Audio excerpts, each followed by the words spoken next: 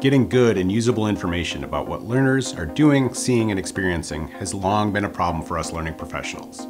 We have been stuck with old technologies and data for many years. SCORM certainly has its merits, but it's hardly known for producing deep and meaningful data. With SCORM itself being over 20 years old, predating smartphones, tablets, VR headsets, and many other vital learning delivery platforms of today, it just doesn't cut it anymore for modern learning ecosystems. The good news, there are so much better ways to get data from learners now. First, let's get the acronym out of the way. xAPI stands for Experience Application Programming Interface. For the proper definition, let's refer to the Advanced Distributed Learning Initiative, more commonly known as ADL, that sets the standards.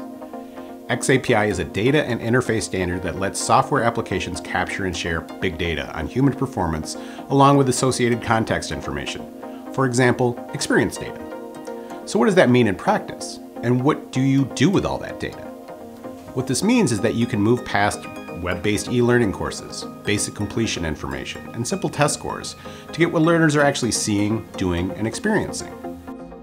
This standard can be used anywhere. Your LMS, of course, but also LXPs, mobile apps, simulations, and even business software applications like CRMs, supply chain platforms, point-of-sale machines, and more.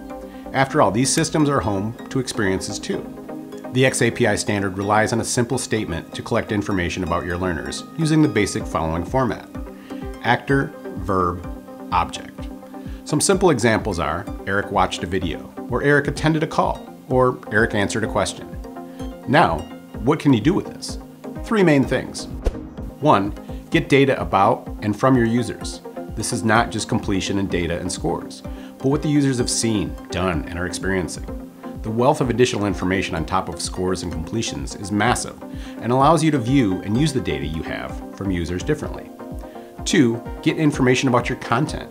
What is being used and by whom and when? 3, combine 1 and 2 and start making informed decisions about your users and content. This is where the real power comes in. Who is viewing content during the day or in the evening? Are they coming back to look multiple times? How long are they dwelling on certain screens or interactions? Further out, you can see what things users are excelling at, not only learning, but in their roles and day-to-day tasks. The flexibility you have to view and act on data takes a massive jump forward when you move past scores and completions. There's so much more to the xAPI standard than what we are covering here, and many more examples and uses. If this information was helpful to you, please like and subscribe. And if you have specific questions, leave us a comment and maybe we can follow up in a subsequent video. To see how we view and share data and how SparkLearn does digital learning differently, visit us at sparklearn.com to schedule a demo.